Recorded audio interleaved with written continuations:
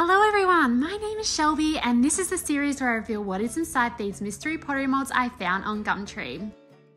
Hello and welcome to mold 72. So this one is a large mold. It is quite long and I am praying that it shrinks down enough again that it will fit in the kiln. I'm hoping for this firing it will be fine and it will shrink, and I'm just hoping that it's going to be small enough that it's going to fit. Anyway, I open it up to reveal this large platter. Now, let me tell you, this platter was a bane of my existence. Every single time I poured it, it was not satisfying. It didn't look clean. It had all these ripples. The base wasn't great. I didn't know how the base was meant to be, whether it was meant to be a foot. It kept cracking. It was just a nightmare. I had to keep jiggling the mold to get the clay into all the areas, because sometimes I would pour it and it was like, holy, oh my gosh, it was just not a fun time. I think I need some way of maybe a straw or something to get some airflow into this mold. It's just those little holes weren't cutting it. There was the mold there. It's a rectangle plate. I managed to get 4 out of this. I was not going to try anymore. I wasn't going to risk it. So I got 4. I bisquied them, and I wanted to do this really cool concept of like a large whale on these platters. I don't know why. I just sort of thought, I'm going to do a whale. Anyway, so I did this whale design and I thought, let's go back to that bubble glaze technique. So I made some bubbles and I shook them in the jar by a recommendation by you, so much easier, and then I did still blow them over a little bit, but they were already kind of bubbled, so I could kind of just dab them on. You guys all had such wonderful tips and tricks on that bubble glazing video from an earlier reveal. They were amazing. If you want to know how to bubble glaze, read the comment section. That was amazing. So for these, I also added white this time, so I did a mix of blues. I did one with purple, but I also added white because I was like, oh, the little bubbles look like sea foam. So because I'm doing the whale, I was like, that would be a cool little touch to have some sea foam in the background.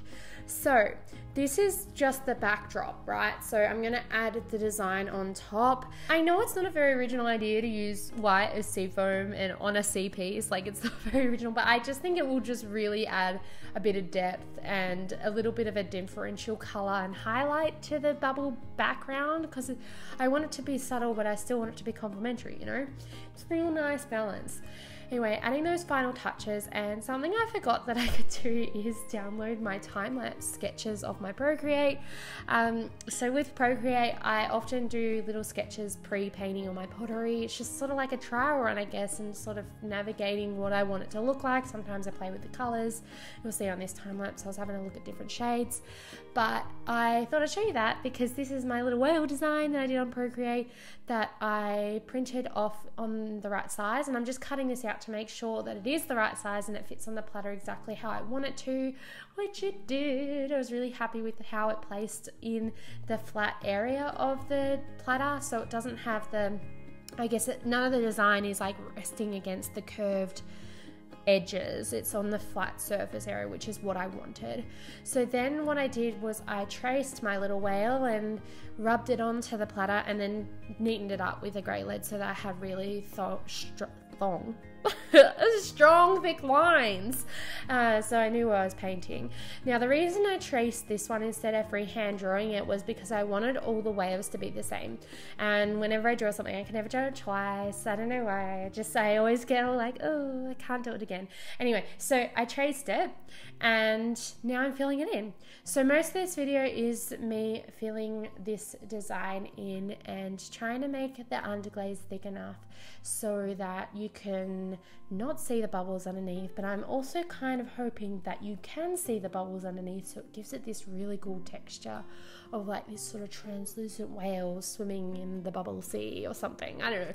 I've never done whales. I've never done ocean art before, actually. Oh wait, yes I have. That's a lie. I've done it on the seals, but I don't really dabble in ocean art at all. I think it's such a good topic and a really interesting area that you could literally spend your whole art career painting about, because there's so much you can do with the ocean theme. Like, you've got corals, you've got fish, you've got different species of fish, you've got different species of animals that live in the sea, you've got different colors. I mean, just look at the Great Barrier Reef, how beautiful and stunning the variation of colors in there, just like forever inspiration. I mean, all the species of corals. Oh gosh, I could do so much with a sea theme. Like, I could spend a year on a sea theme and still not cover it. So last time I did some sort of really fine detailed work like this. I did it off camera, and I got a few questions of people being like, how did you get the lines so fine with underglaze? Some people, if you can paint really fine lines, you're probably like, those lines are thick. No, they are so thin for underglaze. They're really hard, okay? I've got no words to explain how hard it is to paint with underglaze in a really fine line detailed way, because the consistency of underglaze is like chunky as. It's like painting with PVA. Actually, PVA is quite creamy.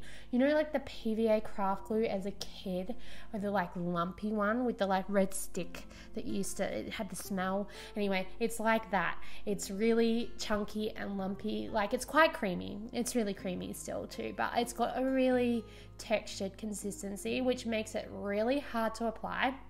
You also have to, I'm making it sound like it's really hard. It's not that hard, but it's a lot harder than other mediums like a watercolor or acrylic paint. But the other issue is you need to have it on thick so that it shows up in the kiln.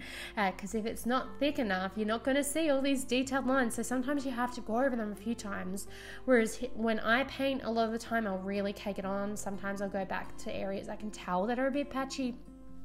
But this was not my point. This is me just explaining it. But the way you get nice fine lines is it's all about the brush and your technique and practice. I made it sound harder again. Anyway, 3 tips. It's all about your brush, it's all about your technique, and it's all about practice. Okay, 3. So first off, you want a fine liner brush. If you want to do fine lines, you want a fine tipped brush. You can get really long ones, you can get small little ones like this. And what I'm doing is I'm only dragging the very tip of the brush. Can you see me doing that? I'm only dragging the very tip of the little bit of underglaze on there. So for these brushes, because they're so short, you have to keep dipping your paintbrush back in the underglaze a lot. So that's where you get a longer brush and you can have a lot more underglaze on that brush. I personally don't prefer those ones as much, but for this one, I really enjoyed the process and the sort of meditativeness, the relaxing nature of sort of dipping and adding and sort of following the lines as I went. So that's the first tip, your brush. And then it was also the technique part, which is to use the tip of it. Just let the paint do the talking. Don't drag your brush along. Just let the tip sort of glide along. That's how I do it. And then just practice that. That's my tip for fine lines. I hope that's helpful. I sometimes feel like the best way to learn for me is to, I guess, admire and be inspired by artists, but to also watch what they're doing that I'm inspired by, so that I can have a look at what technique they're using and what way they're doing it, so that I can adapt it to my own style or my own way of thinking. I hope that footage close up of me painting on that angle was helpful, so that you could see how the lines sort of go on, because I don't think I've really filmed from that angle before. Anyway, I decided to brush on the glaze. That's because they're too shallow to dip and I didn't want to get glaze everywhere. But this was quite satisfying regardless. And then I popped them in the kiln. Yes, they just fit in, thankfully. I did have to do 2 separate firings. The first I put all 3 in, and then the last one I put 1 on the top load with a few other things. I felt like it was such a waste of a kiln firing with just 3 plates in there, and that's why I don't like doing big things in this tiny little kiln, because I feel like it's such a waste when I could have so many little things fired in there. Anyway, I got them in there, and here is the finished results. I love these. These are so fun, and what a cute little series of platters. I love each color that I chose. So with each whale plate, I did a different combination of colored bubbles and a different combination of whale colors and flowers on the whale's backs. And I just wanted this to be a sort of complementary set where they were all the same sort of design, I guess, but the colors and the way the bubbles and the formation of the flowers on the back made them their own unique artwork. So there was the first one, the dark blue with the green flowers. The green flowers sort of melted into the blue a bit, but I find that quite a really lovely subtle touch. I love this plate a lot because the bubbles formed a little border around the platter, which is really sweet. And I love how this sort of navy blue pops. I think it looks really gorgeous, and a really moody blue, which is really subtle and lovely. The next one I did was this purpley one, and I actually am shocked. When I was painting this, the purple was so bright on the bubbles, now you can barely even see them. And same with the purple on the back. I think just that purple is maybe a little bit more prone to burning out a little bit, but I still love it. And this one is the one I painted on camera. I absolutely love it. I think it's so gorgeous. You can see those little white sea foamy details there. I feel like every time you look at these, you see something new, which is so wonderful. And on this one in particular, I like how the bubbles, you can see it through the fins there as well. I really like them. As for stacking, they're all a bit wonky and wobbly. As I said, I had issues with them coming out of the mold. I had to do a lot of sculpting post coming out to make sure that they were complete. I had no cracking, which was great because I had to fill in a few cracks. But otherwise, they look totally amazing. What do you think of my whale platters? Let me know in the comments. Don't forget to do your thing, like, subscribe. And here is your sneak peek for the next reveal.